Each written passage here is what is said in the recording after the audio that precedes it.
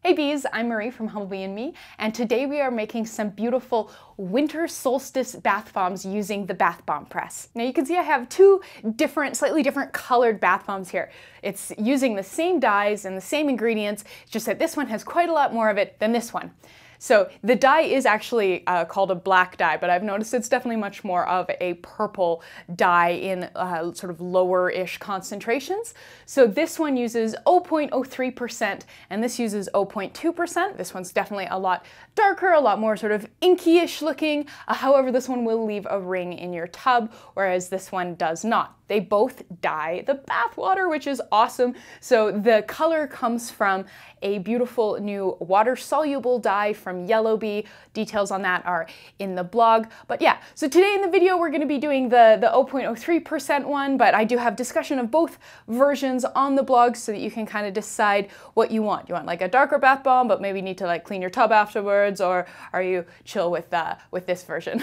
Now you don't need a bath bomb press to make these bath bombs, but I sure had a lot of fun using it. I find that it creates incredibly dense bath bombs that really fizz for longer than hand pressed ones because they're just so solid. My bath bomb press is the bath bomb press out of Edmonton, Alberta, Canada. So they're located about a 3-ish hour drive north of me here in Calgary. Something you'll notice about the bath bombs in this video is that the making process is a little different than it is in my previous bath bomb making videos. And I have Ariane and her wonderful videos on bath bomb making to thank for that. In the past, when I have made bath bombs, I've done it in what seems to be a very popular way. You mix together all your dry ingredients and then you work in the oils, and then when that's all there, then you have mister bottles of witch hazel and a 70% isopropyl alcohol, and you are quickly misting and then mixing to try to get just the right amount of moisture into the bath bomb. Make sure that it'll still, hold together so you can mold it, which is necessary, but it doesn't react prematurely in the bowl. So I've been making bath bombs like that for years, but when I went to make a batch of bath bombs that way using the press, it just wasn't as kind of efficient as I thought it could be. I think part of it is that I'm still a little slower with the press than I am with hand molding, so I find myself kind of constantly misting and mixing, and that was kind of annoying. So I turned to Ariane's videos to see kind of what she was doing that I wasn't doing, because she is the bath bomb queen. I think the biggest thing that Ariane does that I wasn't doing was that she was mixing her wet ingredients into just like the baking soda and the basic ingredients, and so she would incorporate kind of her like water, alcohol, witch hazel, whatever, into the baking soda, and because there was no citric acid or any acidic ingredients present in the powder mixture, you don't have to worry about it reacting. So you can take your sweet time blending your witch hazel and the dye, in our case, into the baking soda, and then once that's completely thoroughly distributed, then you can add your acidic ingredients. Yes, this is so much easier. You can then, you don't have to kind of worry about the faffing and the quick mixing and the panic and it's brilliant. So thank you so much, Ariane. I'll make sure to link to her channel in the description box below. With that piece of wisdom in my brain, I went back and revisited my formulation and tweaked and adjusted it to include the witch hazel right in the formulation, because in the past it's just sort of been an as needed in a mister bottle thing, but now it's right in there, so you get a lot more reliable results, which is just awesome. As always, if you want more information about this project, please make sure you are reading the blog post, which is linked in the description box below. There you'll find information on substitutions, scaling, shelf life, links to places to buy all of the ingredients, including the fabulous bath bomb press, the beautiful water-soluble dye we're using, and the biodegradable glitters, and yeah, a whole lot more. But come on, let's go make some bath bombs. We're going to begin by blooming our dye. So the dye we're using today is this Acid Black 2 from Humblebee. It's very potent, and so we don't need much at all. We're using it at 0.03%. So in this small dish, I already have 0.24 grams of the dye, and to that I'm going to add 4.16 grams of witch hazel distillate. So you can see that that has very quickly become really inky. Now I can still see some solid bits of dye in the corner here. I'm not sure how well that's coming across on camera as this is so dark, but we're going to give that a good whisking to get everything to dissolve as much as possible. If you do have a few little bits of undissolved dye, that's okay.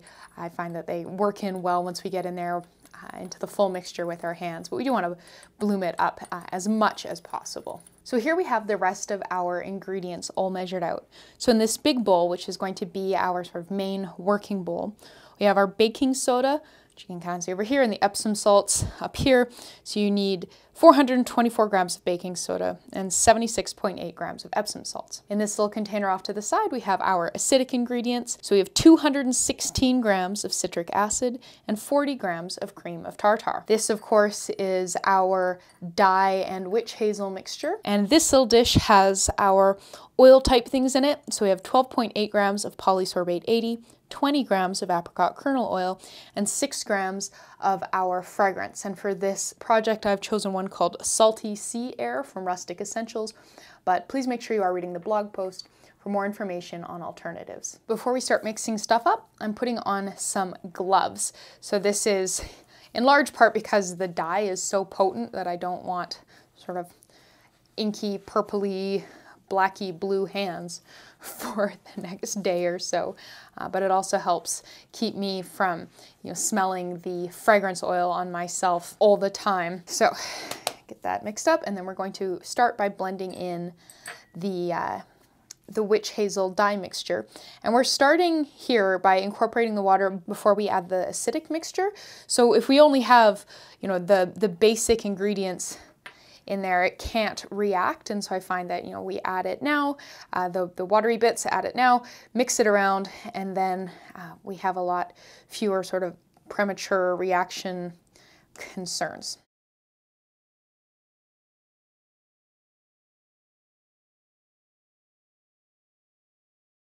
Up next, we're going to add our acidic ingredients and work those in as well. And then our oily ingredients.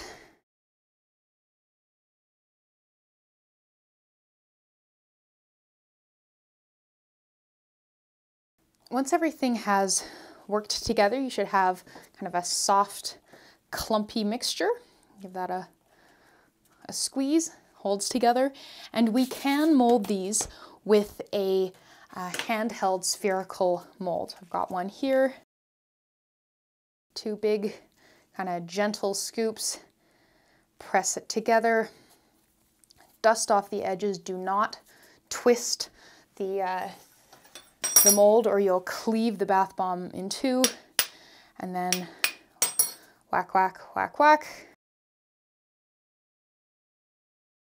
But that is not what we are going to do today. We are going to use the bath bomb press. So here is our pressing setup. We have the bath bomb press here.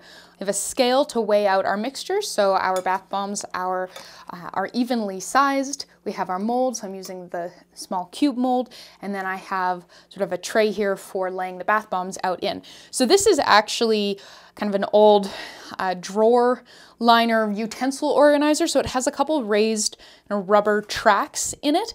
It's not in a drawer right now because it's about 3 inches longer than every single drawer in my house. But I find that these little tracks are great for elevating the bath bombs to help them dry out. And you can also see a little bit of a teaser of how we are going to be decorating these. So I'm going to be weighing out 75 grams of the bath bomb mixture for each bath bomb.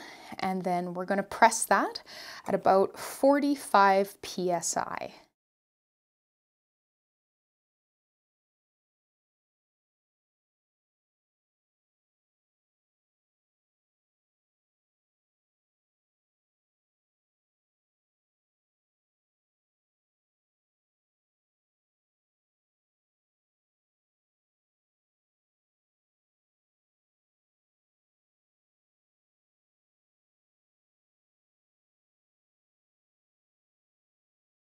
For our finishing touch, as you can see on these bath bombs, we are going to do a bit of a mica / glitter drizzle. So in this little bowl here, I have a blend of a couple different biodegradable glitters from Humblebee. And so the Glamour Silver is straight silver, and then the reflections ones, I don't know if it's really coming across on camera, but they shift to different colors and different lights. So I thought that was really suited to the winter solstice. So we are going to wet this mixture with some 99% isopropyl alcohol. Kind of a fun note, this is just the bottle that the isopropyl alcohol comes in, but I discovered that this trigger cap that Humblebee sells screws onto the bottle perfectly, so it's great for misting the alcohol when you might need that for possibly disinfecting a surface, or if you're making bath bombs. So we're gonna whisk this up. This does end up being a reasonably kind of chunky mixture, so I find that, you know, you want to be re-whisking it so that the glitter doesn't clog the pipette. And this is just a little disposable pipette from SKS, and they sell them in a variety of sizes, and I sure like having some smaller ones on hand for not only this sort of thing, but it's great for fragrance oils and essential oils, and it feels a lot less wasteful than the full size, like 7 and 8 millimeter ones. So we're just kind of scattering and drizzling and splatting. If you wanted to, you can also paint with mixtures like this. So you can grab a paintbrush and paint sort of patterns and whatever tickles your fancy on your bath bombs.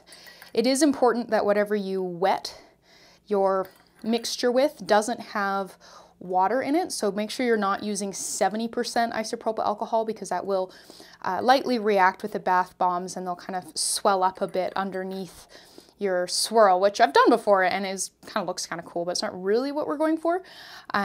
You can also use isododecane, works a treat if you happen to have it. Once you feel you have sufficiently glittered up a storm, really all that's left to do is let these dry. Get a little closer there so you can get a feel for the shimmer. Those ones are still wet. And then these ones, it's had a chance to dry out and looks pretty darn cool. We'll wrap up with a little bit of a use demo with this little kind of leftover dude.